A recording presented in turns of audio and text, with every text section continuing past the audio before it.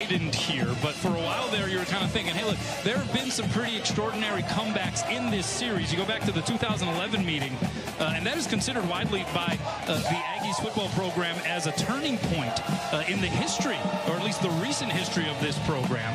The Aggies were 2-5 going into that game against Hawaii. They trailed 28-7 at halftime. They would rally in the second half to win 35-31. That was a game that was played in Honolulu. Robert Turbin had the game-winning 1-yard touchdown plunge with 14 seconds left. Again, they were 2-5 going into that game. Hadn't been to a bowl since '97. Game taking place in 2011. They won 5 straight to end the season. They finished 7-5, qualified for a bowl game. That would ignite a run of 5 straight bowl appearances. Gary Anderson was the head coach at the time.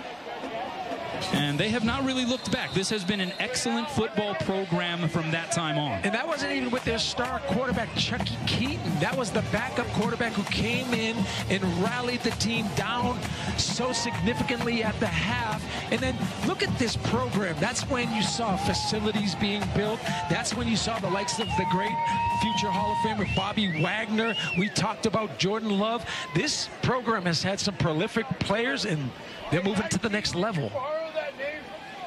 So Hawaii's off.